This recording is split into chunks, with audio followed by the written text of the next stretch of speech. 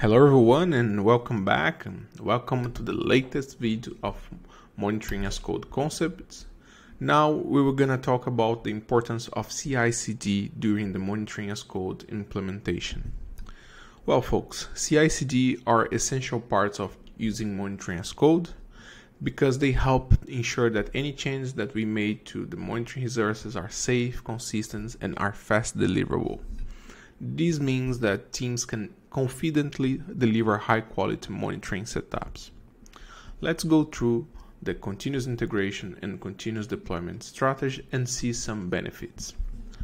When we are talking about the continuous integration on the monitoring as code implementation, we gain main three benefits. We gain much more, but I only mention those three because I believe they are the most important. The first one is automated testing and validation. Well, using CI pipelines to automate the process of testing and validating code changes.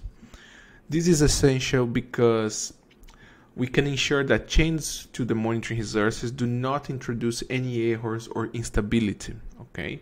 And it helps catch issues early in the development process and save time from our engineers.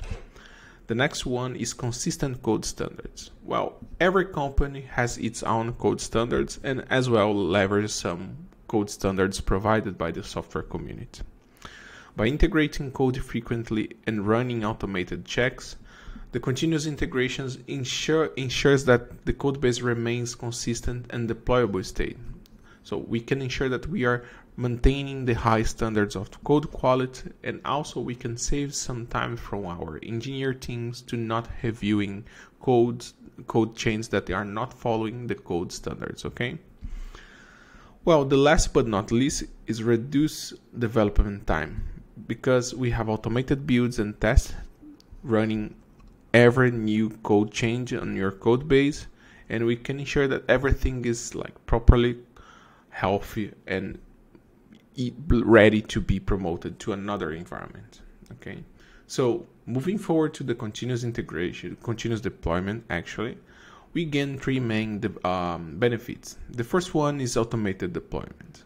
Once we have our continuous integration pipeline finished, giving us our green light to move forward, we can use continuous deployment to deploy the changes to many different environments like development stage and production.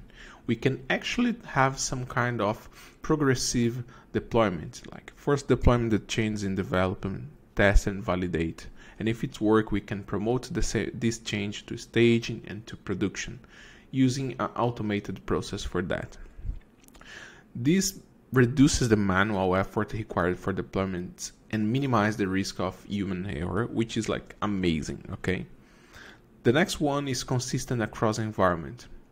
In big scale, you might have many different environments, like many regions if you're running on cloud and so on.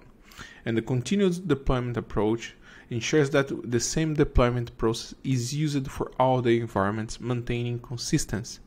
And we can leverage the desired state that we are implementing using monitoring as code and using the same process for continuous deployment and ensure that everything is the same since your development up to your production environments in different regions. The last one is rollback capabilities. Well, automated deployment pipelines often including some mechanism to rolling back changes. Imagine that you just made a change on your alerting resources and this alert became too noisy and start spamming your teams. You may want to easily roll back that change and stop bothering your teams with false positive alerts. Well folks, those are the main goals of integrating CI and CD on your monitoring as code approach. I hope you have enjoyed the monitoring as code concept, and now we are ready to talk about the Terraform provider and also the Kubernetes operators. I see you there. Bye bye.